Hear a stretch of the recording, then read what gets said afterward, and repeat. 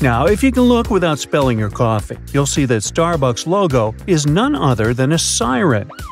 No, not an ambulance, a mermaid with not one but two tails. Do you see anything unusual about this mythological creature?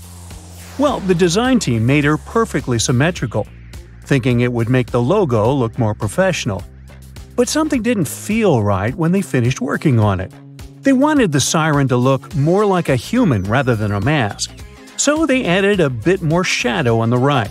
This way, the logo is asymmetrical, but only slightly. So, next time you sip your cup of joe, don't forget to give the Starbucks siren a wink and a nod. If she winks back, maybe better lay off the caffeine a bit.